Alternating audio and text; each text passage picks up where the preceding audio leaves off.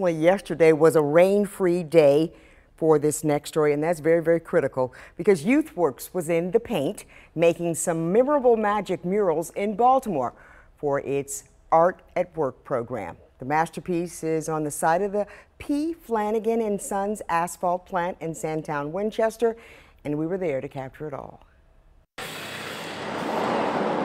Like this mural right here is the introduction and welcome to Sandtown. Looks very good. I commend them. This is a project that we're working on the P. Flanigan and Sons building. So being able to work with local kids and artists is just an awesome experience for us.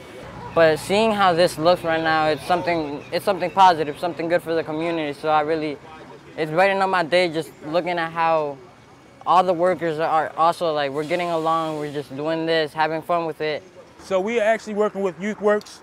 We have a group of high school students, but just to see them develop over time, I think it's been a wonderful experience working with the team, to see them grow, build relationships. Through working on this project, I've seen a lot of kids open up, so maybe the first week or so, a lot of them were shy and didn't really interact, and as the weeks went on, I've seen a lot of them blossom. I'm having the best time.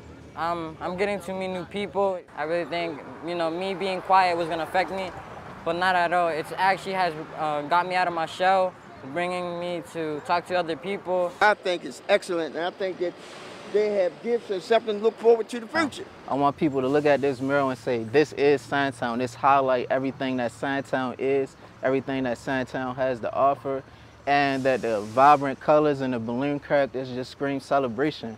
Just put more positive energy into the community and the city as well. So now if you're ever driving in Sandtown and drive past the P. Flanigan and Sons asphalt Monroe plant, now you know the story behind that beautiful mural.